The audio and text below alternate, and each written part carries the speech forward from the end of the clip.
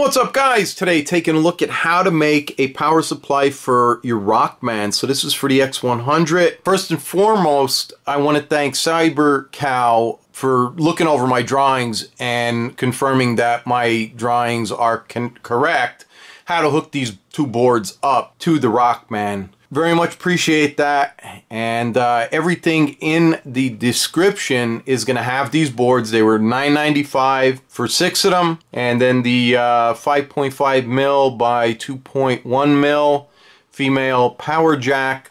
That's going to be in the description. They were $5.99 for 10 of them. Everything you're seeing here is going to be on my Google Drive, so you can download it and have it for yourself. It's high quality, you know, large resolution pictures and everything you're going to need if you want to check out the thread where CyberCow is discussing this with another member about his Rockman that he actually did this in. You know, check that out. And you're going to see over there BC, which a lot abbreviation for, you know, buck converter. If you're looking to save money, this is the way to do it. I seen people on Reverb and eBay, they're fucking crazy. There's no doubt about it. I would never buy a used power supply, even a brand new power supply, for, you know, $169 for one of these Rockman, because they're 40 years old. So there's some other people out there that, you know, have boards for $100, $109, and it's still a waste. You know, I mean, 15, 16, I don't know, no more than $17 for what you need. And you're going to be able to do this. We'll take a look at my drawings and everything, and we'll take a look at somebody else over on the forum. He did it for a customer on his base Rockman to power them up. And you'll see these boards in circuit. Anyway, these are called the MP158 4EN DC-DC converter adjustable module. And they are known as a buck converter. So over here, you're going to notice -6 out, and then the same on this side over here, and down here you're going to see +6 out. And we're going to take a look a little later after I go through some of this at the real boards and then how to adjust them. First and foremost, you have your input side and then your output side. You have this big chip here for R7.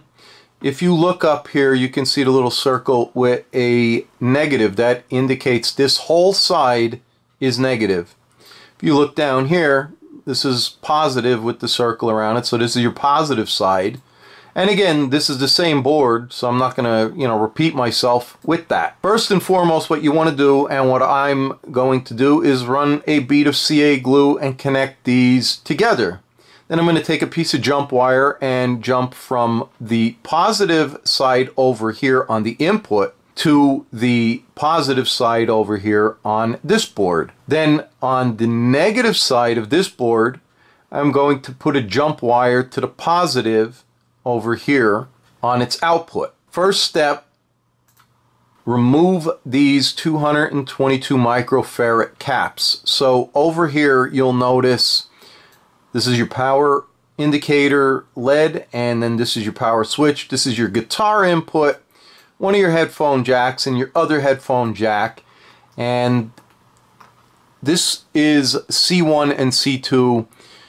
That's what CyberCow had told me. And even though it says W204, these are C1, considered C1, C2. You want to pull these out of circuit. Nothing gets replaced into them. Now, if we take a look over here at this black wire, you'll see GND, which stands for ground. If we come across here, right behind the power switch and the right side of the guitar input switch, you'll see the red one connects and there's a little positive sign, the blue one is negative. If we take a look down here at where these wires go, the one's going to come off over here, and we'll get a better look at this in a minute. Then the ground goes to the middle, and then the red one goes over here to the right. That's looking at it from the very bottom. So let's take a look at step 2.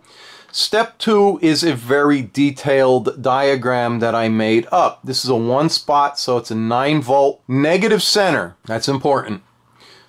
Here's that little female jack. So this little tiny spot here, that means negative center. This spot over here off the wall wart, that is what connects over here. That's your 2.1 mil.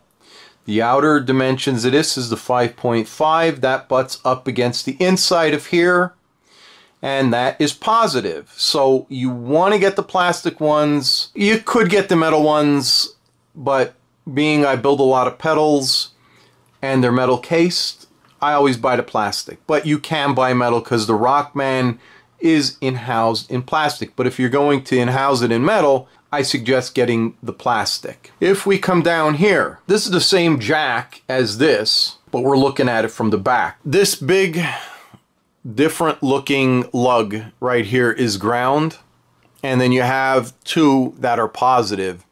Why do you have two? Well, one can be run for a 9-volt battery, but we're not doing that. And this one is the one we're going to attach, so the furthest one up. The furthest one up is going to get connected to your positive rail. Again, trim pot, circle, positive. You're going to solder that wire from this jack into here.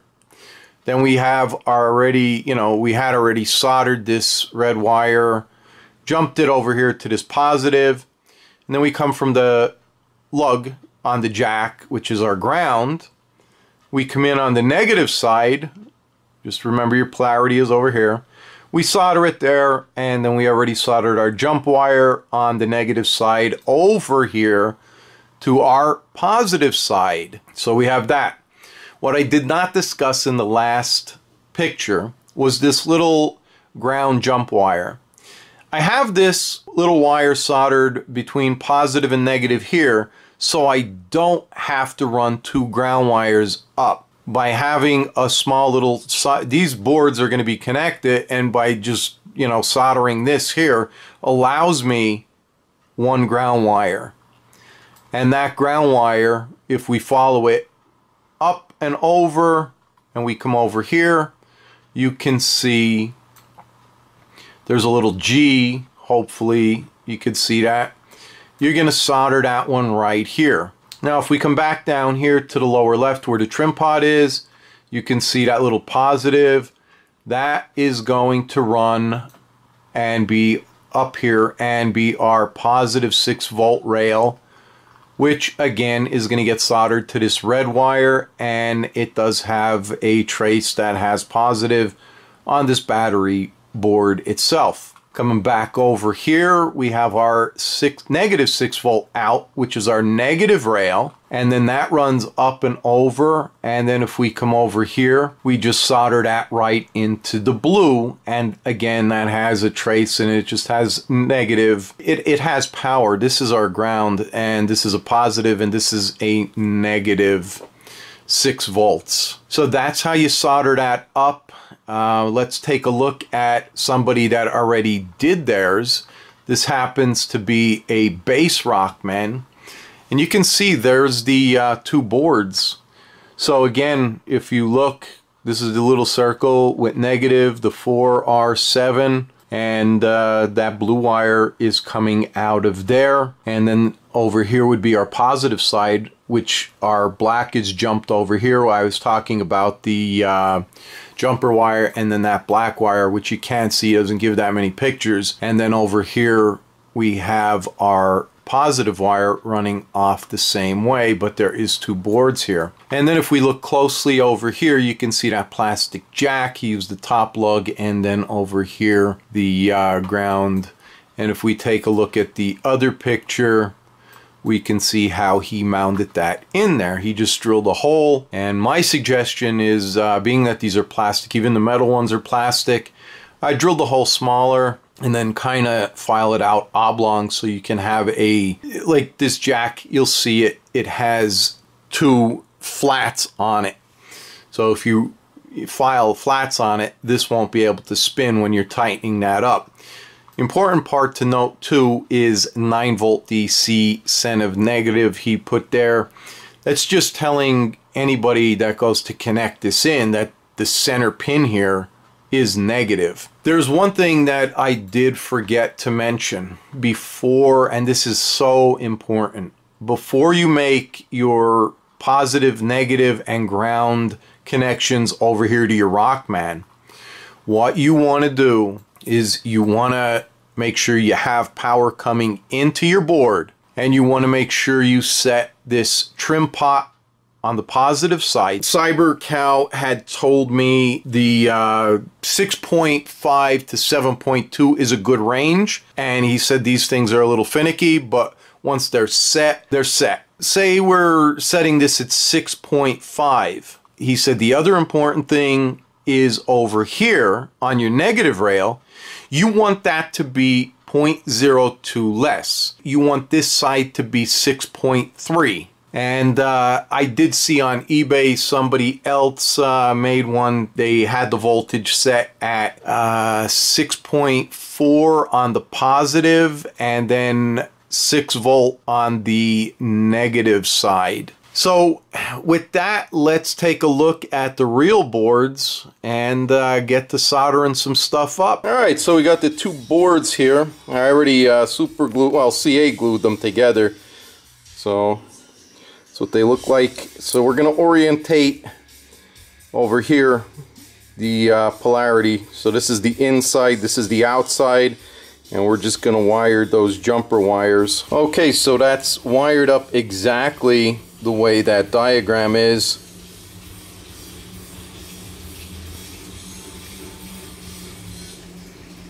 Alright, so we got our output rails, positive 6 volt, negative, and negative 6 volt wired to the output.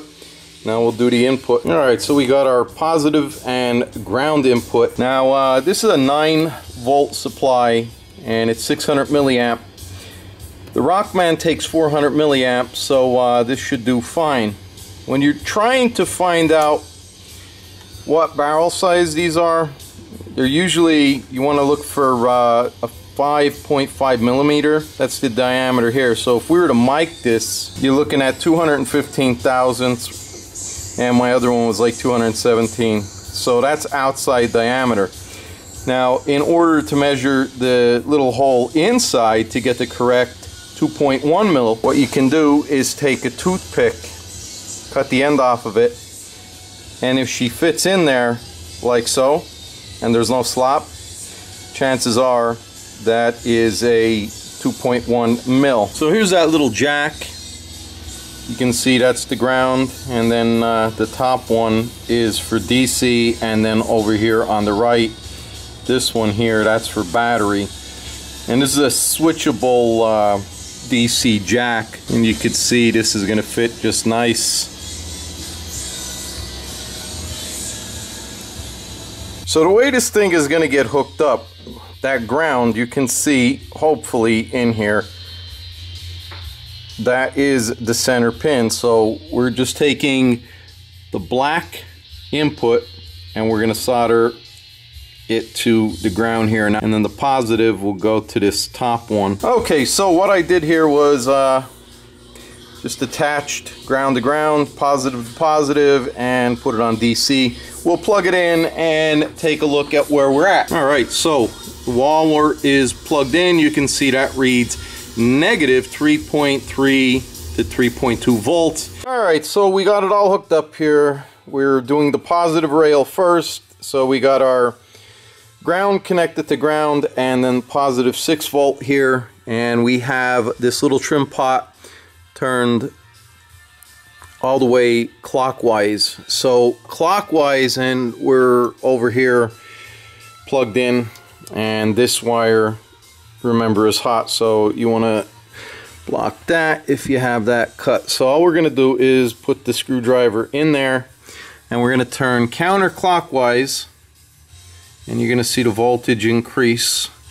So this side we want to set it to at least 6.4, 6.5, and we're going to call that good right there at 6.53. Now we're going to change the leads. Alright, so all we did was take the negative rail here and connect it in, and you can see we're all the way down, so we're negative 8.27. And we'll come over to this other trim pot, and this one again is turned all the way clockwise.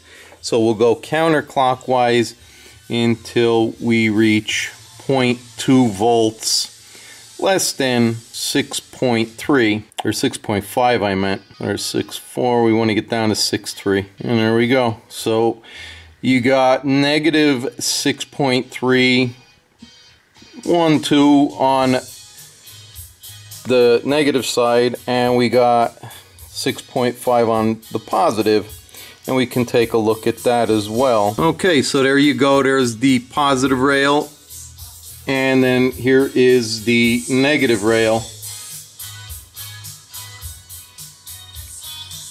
You're all set up. You can wire this in now to your Rockman, and you'll have a good power supply.